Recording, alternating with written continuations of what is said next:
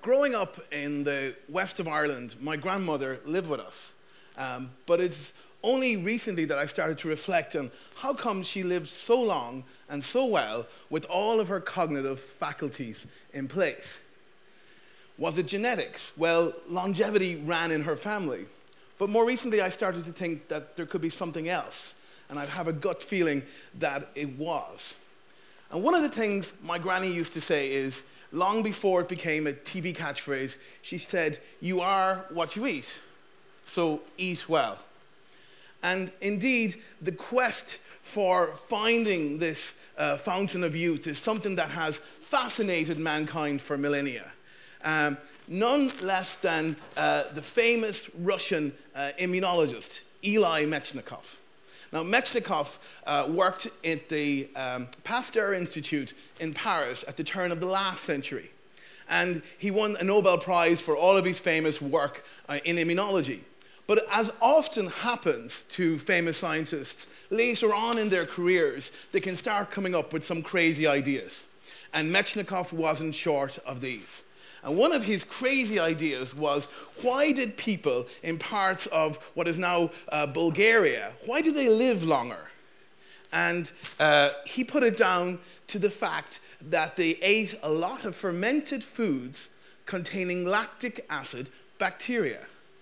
So you are what you eat, but Metchnikoff's work also hinted at something else. What if you're not just what you eat, but you're what your microbes eat? And what's important to reinforce is that over the last 2 decades, we've begun to really understand that there is a very important relationship between our microbes and our overall physiology. But first thing I want to really reinforce is that we are living in a microbial world. These trillions of bacteria that are within us and on us are really shaping a lot of what we do. For example, in terms of genes, we are 99% microbial. It's quite humbling. If you think of all of the money we've spent on the Human Genome Project, well, it's less than 1% of our genes. Now, if I had given this talk 18 months ago, I would have told you that we have 10 times more microbial cells than we do human cells. But this is a really fast-moving field with changes in technology and mathematical models happening all the time. And so more recently, this 10-to-1 has been downsized to 1.3-to-1. So we're still more microbial, but just about. So later, when you go to the bathroom and you shed some of these microbes, just think you are becoming more human. Recently, we've been revisiting Metchnikoff's ideas, and we've shown that, for example, in aged animals, that there is a decline in how this microbiome is working, and that we can correlate changes in the microbiome with cognitive decline and anxiety. Moreover, work from my colleagues in Cork have shown a clear relationship in an elderly population between the composition and the diversity of the microbiome with health outcomes. With elderly people with more diverse microbes had much better indices of frailty and cognitive health. So you are what you eat, and you are what your microbes eat. And that would have been interesting enough, but the Cork researchers went one step further, and they showed that they investigated what was driving this diversity. And they put it down to actually, it was the diversity of the diet.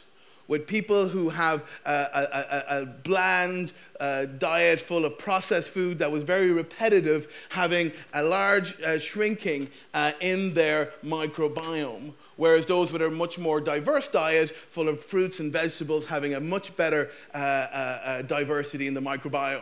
So you are what your microbes eat, and this will affect your overall health. And one of the big questions we have in this field is, how do microbes in your gut influence your health in so many ways. And the main thing I want to get across today is that microbes are little factories producing all sorts of weird and wonderful chemicals that our bodies would not make without them. And these chemicals, depending on what foodstuffs you take in, can be really benefiting all aspects of health. So we can modify our diet, or we can actually modify the microbes to actually shape this. And perhaps there is no better example of this interaction between microbes and diet than early in life, in breast milk. Human breast milk is unique among mammals in its complexity. It contains a lot of very specific sugars that is not present in cow's milk, for example. And we know that these sugars are very good for supporting gut health and immune function. But for me, perhaps the most startling thing is that these sugars cannot be digested by the baby. They are, as an exquisite example of coevolution, they are digested by the microbes instead. And so we know that the chemicals that these microbes make then will support a lot of different aspects of health, including brain development. And this is probably underlying some of the beneficial effects seen with breastfeeding. Another component of breast milk are the fatty acids. And among fatty acids, you may have heard of omega-3s. Well, we've recently shown that omega-3 fatty acids can also affect the composition of your microbes. And if we deplete omega-3s in the diet in animals, we can really change the trajectory of brain development and behavior. So your brain health depends on what your microbes are eating. Another component of the diet that is receiving a lot of attention are the polyphenols. Now, when I first heard about polyphenol, it sounded like some sort of 70s disco queen. But polyphenols are really important dietary substances, most talked about as they're found in dark chocolate and in red wine. Less talked about is how they're also found in onions and grape juice and green tea. But polyphenols have been shown to have really good anti-aging properties and affect learning and memory as well.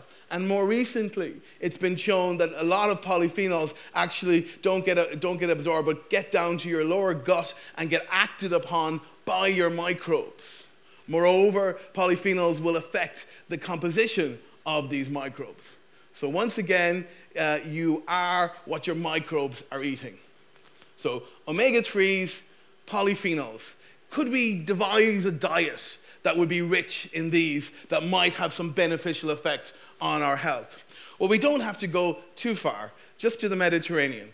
The Mediterranean diet has long been known to have beneficial effects in cardiovascular health and to lower the incidence of stroke, diabetes, obesity, and heart disease. So, and it is a really rich source of both polyphenols and omega-3s. And what about the Mediterranean diet and brain health? Well, just this year, a study was published from Australia to show that adding a modified Mediterranean diet to normal psychotherapy or antidepressant medication was enough to have profound effects on mood. And these types of studies are ushering in a whole new discipline of nutritional psychiatry, where we can target mental health through dietary means, in a way going back to Hippocrates, where he said, let food be our medicine. And perhaps the missing part of this puzzle is, well, what is the role of the microbes in mediating these positive effects? And that's still to be resolved, but I really think that they play a crucial part. And why can I be so confident? Well, it goes back to some of our studies, basic neuroscience studies that we have in animals. Now, you don't need to be a neuroscientist to see here that when we take microbes out of a system, these are germ-free mice, they've never had any microbes, and these brains grow up without any gut microbes. But you can see clearly that there are marked differences in this nerve cell from the germ-free versus the control animal. And we've shown that almost all aspects of brain health are dependent on having microbes in our gut. For example, in the last year, we've shown that myelin is the key insulation on which nerve cells communicate, and that myelination is totally regulated by microbes in the gut. And so if we can develop diets that will target the microbiome to support brain health at crucial developmental windows, we may benefit a lot of people. And where this is going to be really important, for example, is in areas of severe malnutrition and undernutrition, such as in sub-Saharan Africa, where you have lots of individuals with stunted growth and cognitive delay and neurodevelopmental problems. And so a lot of efforts are going in to try and develop strategies for this. Now, up until now, everything I've told you has been about how diet affects our microbes. But could our microbes also affect our diet and food choices? And that's something that I find quite intriguing.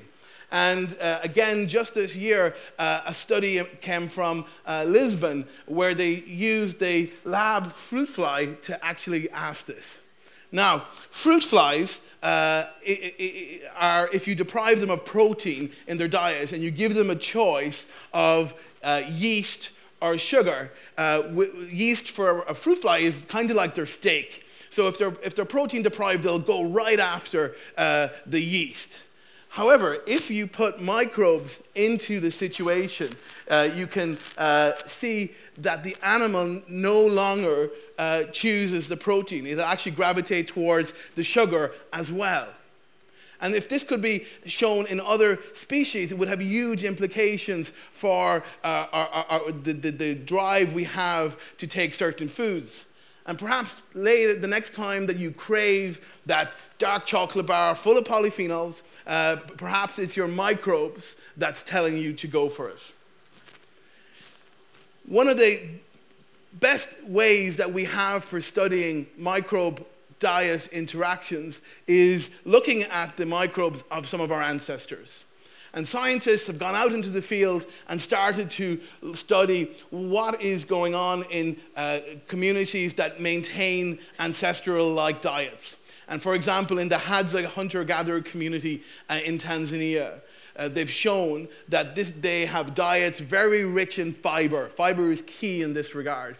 And when they looked at their microbiome, they were able to see a very, very diverse microbiome. Moreover, we can chart the influence of the introduction of agriculture by looking at the microbiome and the diets of people in rural Malawi and Venezuela. And you can clearly see that there starts to be a decline in this microbiome. And then in our Western world, what you see is with the introduction of processed food and sweeteners and emulsifiers, all of which are having negative impact on the microbiome, that we are more or less extinguishing microbes that our ancestors had. The intriguing part of this story is that if you look at diseases like multiple sclerosis, inflammatory bowel disease, diabetes, obesity, these are not present in these ancestral communities. And a lot of interest is now being put into understanding the relationship that these missing microbes have in driving these diseases. And we know little about what's going on in relation to brain health and the contribution of this depletion of microbes has to brain health. What we do know is that in the society that we're living in, which is increases in stress and overuse of antibiotics, hypercleanliness, a huge upsurge in births by cesarean sections, all of which will impact the composition of the microbiome, that we are potentially having a public health problem in our midst. And this will also potentially affect our brain and how we deal with stress. But how do we deal with this? And can we develop strategies, perhaps to target the microbiome for mental health benefit? And that brings us to the whole concept of a term we've coined in Cork, psychobiotics. And these are targeted interventions that will focus on our microbiome to actually promote brain health. And to date, most of the studies with psychobiotics have been only at the preclinical stage in animals, but slowly we're doing more and more, and around the world more and more work is going in to get evidence-based for this whole new area. And just think though, your genome, the genes that you got from your parents and your grandparents, you can't do an awful lot with it. But your microbiome, you can modify, potentially through diet, prebiotics, probiotics, and even fecal transplants eventually. So there is a slow psychobiotic revolution taking place and changing how we might consider treating mental illness into the future. So in conclusion, I guess my advice is always trust the words of an Irish granny. Eat well, and perhaps some of that wisdom comes from the trillions of bacteria within your gut. And I hope that's given you some food for thought today. Thank you very much.